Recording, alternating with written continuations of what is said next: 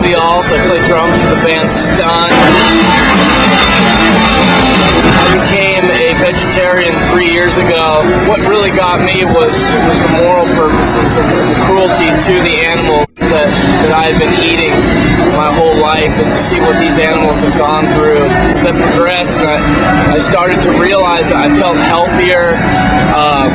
My muscle tone got a lot better, my skin cleared up, and it had to be from not eating meat. Then it became that I realized that meat wasn't doing anything for me, that meat is just a commodity. It's just a way for somebody to grab an animal, chop its head off, and sell it to you to eat, for them to make money. And now being on the Warped Tour, I guess we've been on the Warped Tour for a couple weeks now, and I've become vegan through the catering is cooking us amazing vegan dinners and lunches and breakfasts, and it's very easy and it's easy to do. That's basically it, if that makes any sense. Hey, my name is Christiane and I sing in S.T.U.N.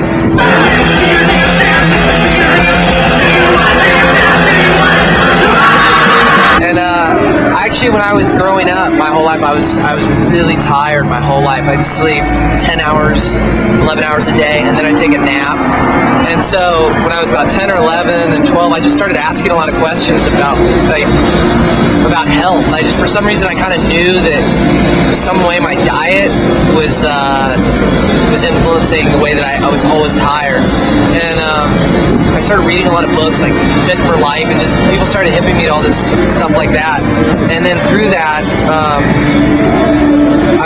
my mind was open enough to take in information about the animals, and I didn't really ever put the two together of like health and animals being killed. And then a friend of mine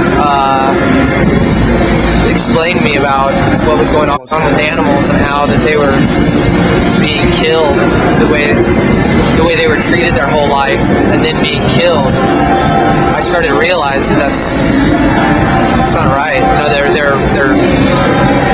They're the same as we are. And then I was actually playing in a band, and I was talking to this guy, and he was saying how dogs don't really feel pain, and I have dogs. So it just made me realize that these are living creatures, and they have feelings. And if you lock them up too long, or you kill them, it's the same as something that would be done to your friend. And there's no need to eat it. The only reason that it tastes good is the barbecue sauce and the salt and the pepper and shit like that.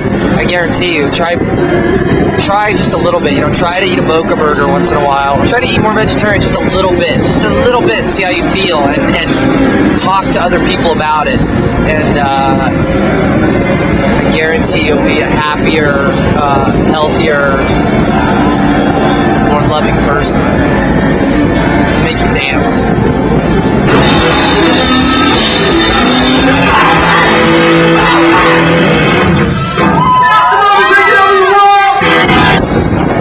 Where was I lost my train of thought there. As you can see, we got some stuff going on back there. And we have a record that just came out, Evolution of Energy, on Geffen Records. It's in stores now, and we have a free DVD, free stickers, and stuff like that. Go to our website, STUNmusic.com.